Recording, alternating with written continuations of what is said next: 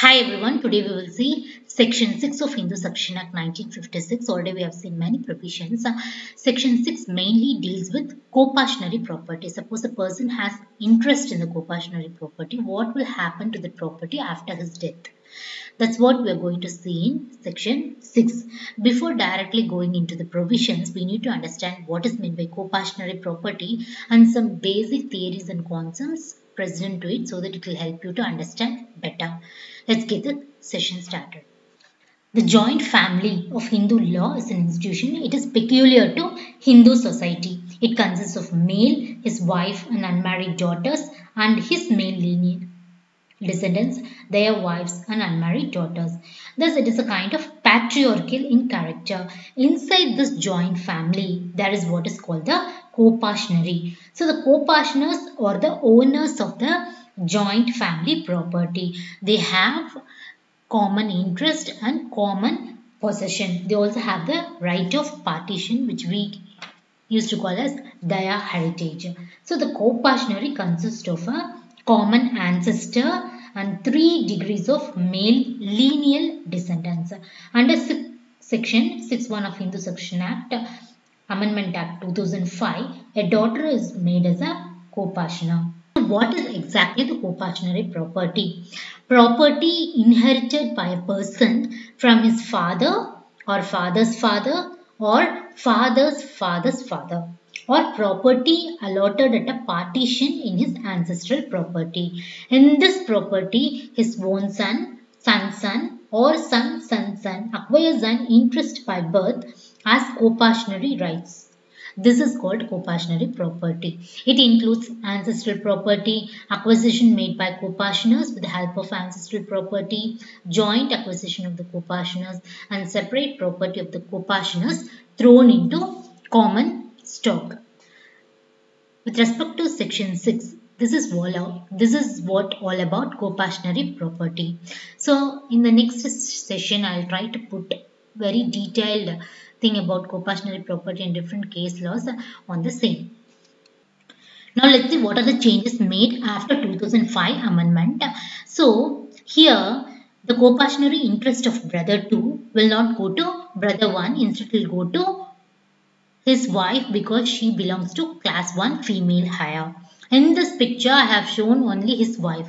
Suppose if brother 2 has mother or daughter or predeceased daughter's son, even the coparcenary property of brother 2 will be shared by them. That is, mother or daughter or predeceased daughter's son will share that coparcenary interest.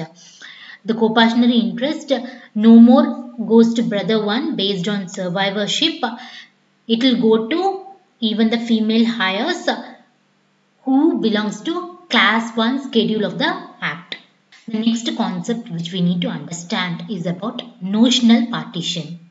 So you know notion is like assumption.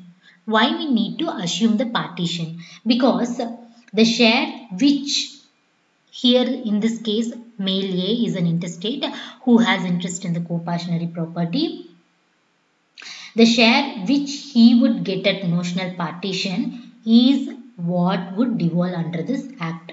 So how the coparcenary interest of A is to be calculated for the purpose of devolution under the act is stated in explanation to the proviso. So what is meant by notional partition is the family is deemed to have been partitioned immediately before the death of A. So before the death of A, the family is considered to have been partitioned. This is just an assumption. Okay. Based on the assumption, the notional partition taken place and the share which the male A gets at the notional partition is the share which will be devolved under this act. So the theory of notional partition is a very important concept because based on this theory only we are going to calculate the deceased owner's coparcenary interest. So this would be clear from the decision of the Supreme Court in Gurupad versus Hira Bai case. The facts of this case I'll try to explain in the animation. In this case there is a male A who died in 1960, left by Hira Bai, who is his wife, and they have two sons. Yes, one of the son is Gurupad, that is one of the parties to the suit. Yes, two, and three daughters, D1, D2 and D3.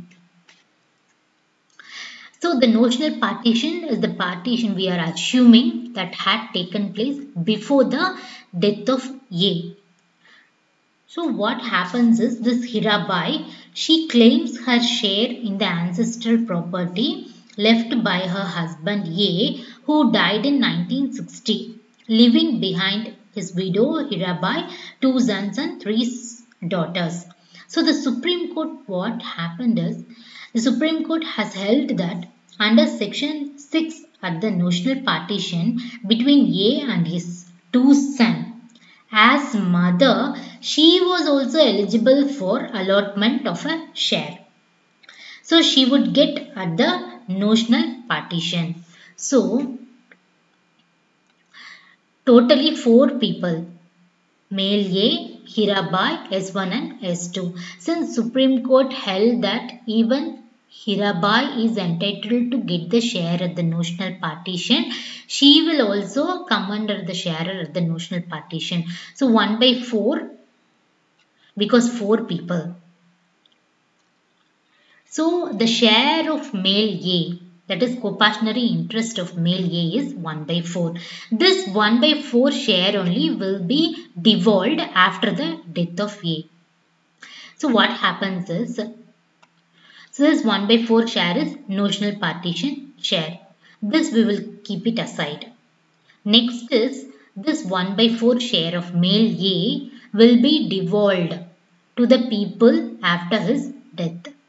Who and all will come? Wife, two sons and three daughters. So totally 6 people. So 1 by 4 will be shared by wife, daughters and son. So what happens is 1 by 4 share of A divided by 6 is 1 by 24. 1 by 4 by 6 is 1 by 24. So wife will get 1 by 24. Two sons each will get 1 by 24 and three daughters each will get 1 by 24. So in addition to 1 by 24, already wife has notional partition share 1 by 4. So 1 by 24 plus 1 by 4 is 7 by 24. Similarly, even sons will get addition to the coparcenary interest share. They got 1 by 4 notional partition share. So totally 7 by 24. So this 7 by 24 will be given to wife, son 1 and son 2. They each will get 7 by 24 and daughter 1, daughter 2, daughter 3 will get 1 by 24. So totally, if you calculate, it will come to unity. So this is how the notional partition works. After the decision of this Gurupad versus Hira Bai case, there are even some rejected views also about this notional partition. That is, even though it is a notional partition and not actual partition, Hira Bai gets no share in her own right. And one more view is like, since the partition is notional, the mother also counts for one share in the ancestral property. However, no share should be actually allocated to her as it is only a notional partition.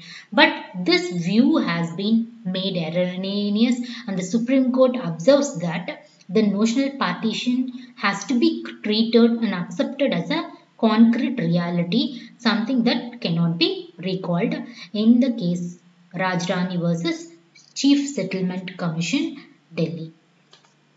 Thank you. This is very important concept to understand section 6 because this has been given in the explanation to the proviso. So if you have any doubts, please do ask in the comment section. Thank you so much.